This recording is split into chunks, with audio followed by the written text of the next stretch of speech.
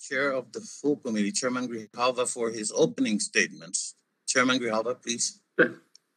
Thank you, Vice Chairman Sablan, and thank you very much for and thank the governors for their time and for putting this hearing together early on in the session.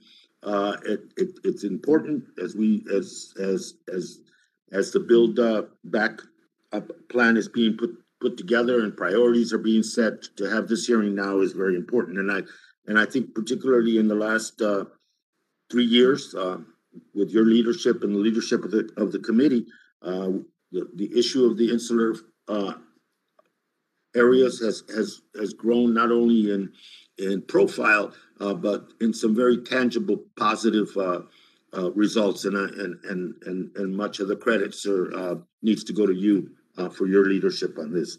The governor of American Samoa said prioritize the issue of healthcare, and he was absolutely correct. And the governor of the Virgin Islands talked about the devastating economic and infrastructure needs that the Virgin Islands have and would translate to the territories, the insular areas in whole. And I agree with that.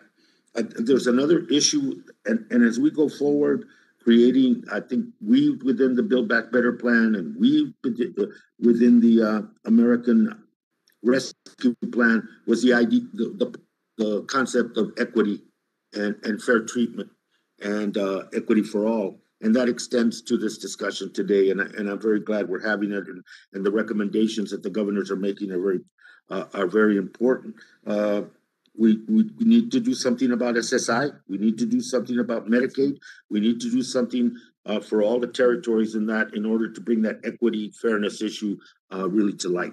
The other point is that this is the face of American citizens in a region of the world, particularly the Virgin Islands, Marinara Islands, Guam, American Samoa, a face that I think is important for national security, for diplomacy in that region, and the competition in that region, both economically and in other ways. And so I think showing an American face in that region that is prosperous, that is being dealt with equity as American citizens, and are having the resources to take care of their people and to grow their economies and their people, I think is the best diplomacy we can provide for the region as an example of what democracy can do. And one of the ways to do that is to make sure that American citizens in our territories are dealt with as American citizens. Thank you so much. I appreciate it, Mr. Vice Chairman, and thank you for the hearing, and my special thanks to the governor for taking time.